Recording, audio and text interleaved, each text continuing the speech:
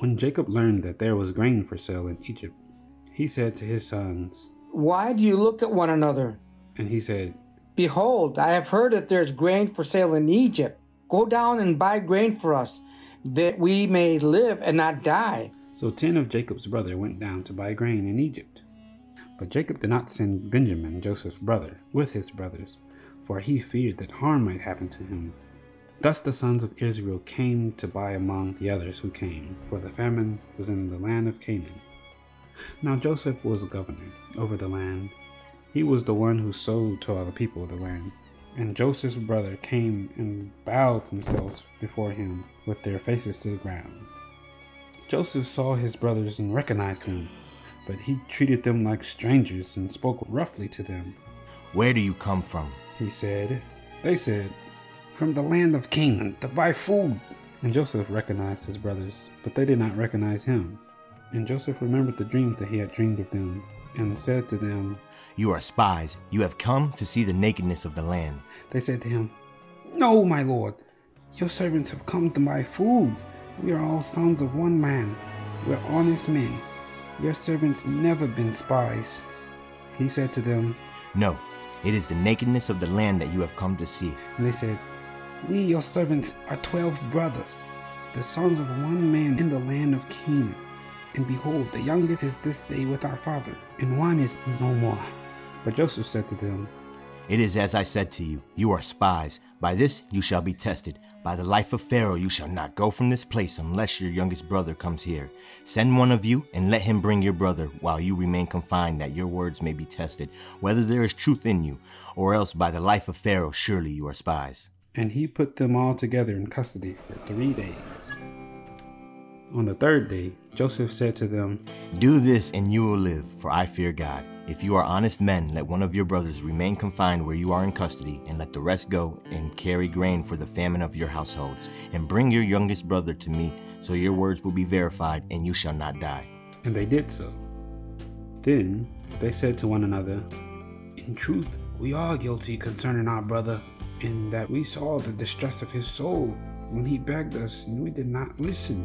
This is why the distress has come upon us." And Reuben answered them, "Did I not tell you not to sin against the boy? But you did not listen. So now there comes a reckoning for his blood." They did not know that Joseph understood them, for there was an interpreter between them. Then he turned away from them and wept. And he returned to them and spoke to them, and he took Simon from them and bound him before their eye. And Joseph gave orders to fill their bags with grain, and to replace every man's money in his sack, and give them provisions for their journey. This was done for them. Then they loaded their donkeys with their grain and departed. And as one of them opened his sack to give his donkeys fodder at the lodging place, he saw his money in the mouth of the sack. He said to his brother, "My money has been put back. Here it is, in the mouth of my sack." At this, their hearts failed them, and they turned trembling to one another, saying, "What is this that God has done to us?" When they came to Jacob, their father, in the land of Canaan, they told him all that had happened, saying, "The man, the Lord of the land, spoke roughly to us and took us to be spies of the land. But we said to him, 'We are honest men. We've never been spies. We are 12 brothers, sons of our father. One is no more, and the youngest is this day with our father in the land of Canaan.' Then the man, the Lord of the land, said to us, 'By this I shall know that you are honest men. Leave one of your brothers with me, and take the grain for the famine of your household, and go your way. Bring your youngest brother to me, then I shall know that you are not spies, but honest men, and I will deliver your brother to you, and you shall trade in the land.' As they emptied their sacks, behold, every man's bundle of money was in his sack. And when they and their father saw their bundles of money, they were afraid. And Jacob their father said to them, 'You have bereaved me of my children. Joseph is no more, and Simeon is no more. And now you would take Benjamin? All this has come against me.' Then Reuben said to his father, 'Kill my 2 sons if I do not bring them back to you.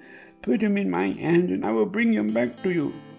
But he said, 'My son shall not go down with you, for his brother is dead, and he's the only one left.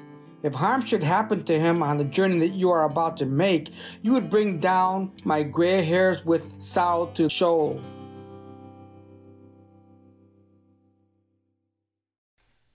Alright, we're gonna pause there we're not going to pause.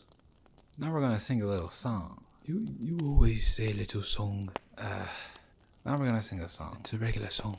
Yeah, we're gonna sing a song, okay?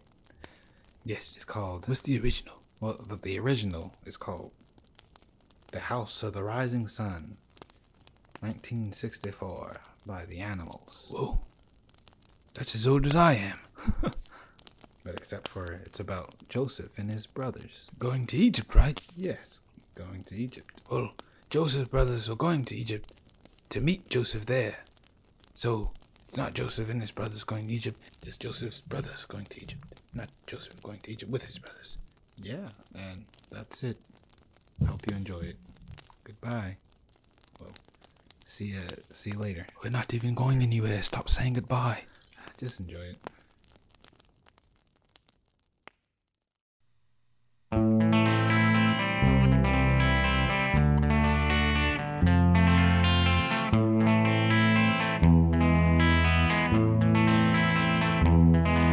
There is some grain in Egypt. Go buy some so we live. So I'll see if you go to Egypt, and Ben will not be one.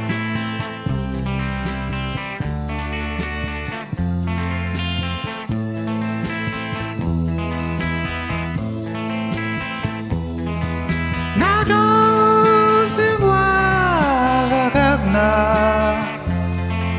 He ruled over the land. His brothers came and bowed themselves.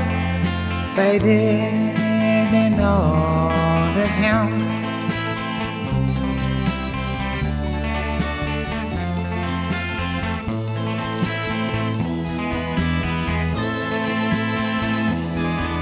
He spoke to them roughly, but he knew they were scared.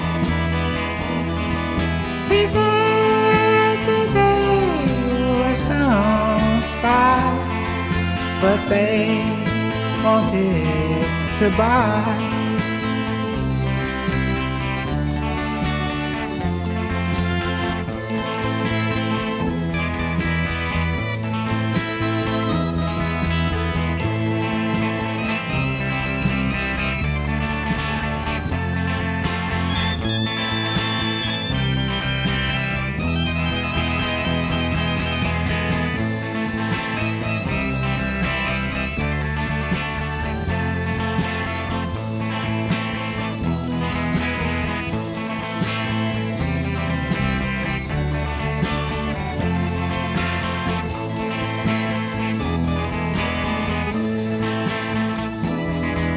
Your brother,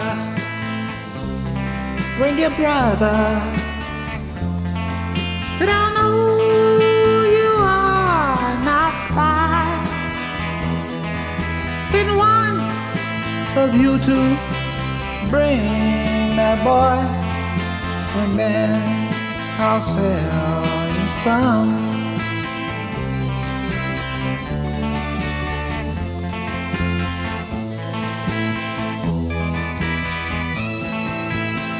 Well, Papa, he said we'll have to bring along the bro.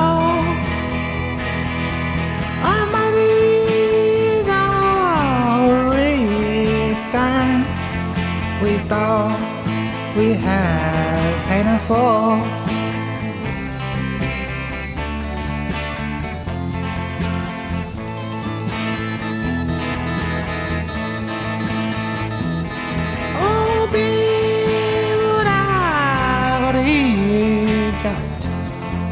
I'm sad for my sons.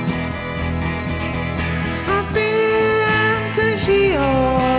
many a poor boy, and Ben will not be one.